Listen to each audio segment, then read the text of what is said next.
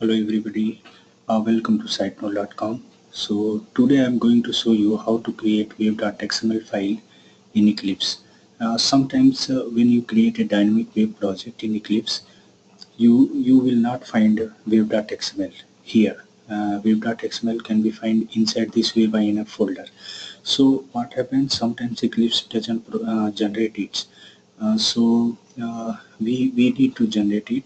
So in this tutorial I will show you how to generate that web.xml if while creating a dynamic web project it is missed. So first of all you need to go to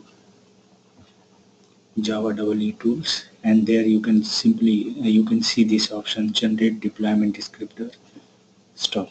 So simply click here. So you can find here web.xml.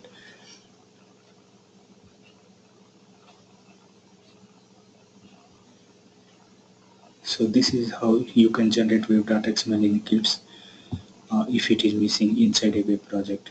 Thanks for watching this video.